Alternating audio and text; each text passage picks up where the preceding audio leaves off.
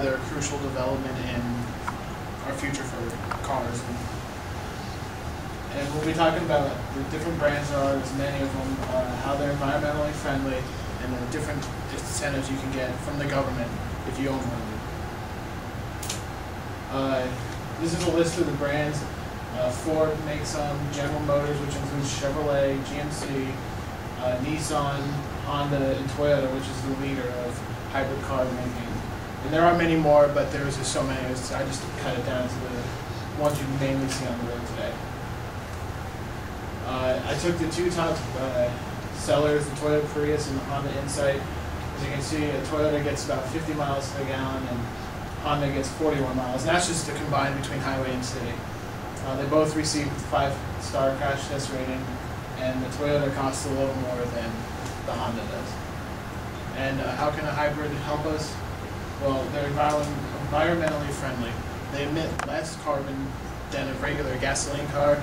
For example, the hybridcar.org said the Honda Insight and Toyota Prius both emit 3.7 tons of carbon per year, and a regular gasoline car emits 6.7 tons of carbon per year. And it's based off of different vehicles. For example, a truck will emit close to 10 pounds of carbon per year. And another thing, people are under the concept that hybrids only emit water. It's true, but they also emit carbon, just not as much as a typical regular gas car. And you do, in fact, receive incentives for owning a hybrid car. According to hybridcars.com, you can earn up to $3,400 in tax, depending on which car you get, based on your credit. And as mentioned before, the average price of a Prius is $26,000, and of an Insight is $20,000. So if you get that $3,400, you're only paying about $16,000 for a car, or if you get the Prius, $23,000, which is a lot better than $26,000. And to recap, I provided many different brands, and like I said, there are multiple brands. There's Tesla, it's a company over in Germany. I discussed the friendliness to the environment that they'll provide over a regular gas car, and I showed an incentive for you to go out and buy one.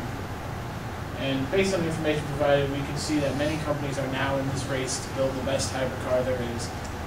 They provide that friendly environmentalness, and they do have their perks over a regular car. They don't sound the same as a regular car, but you'll get over it.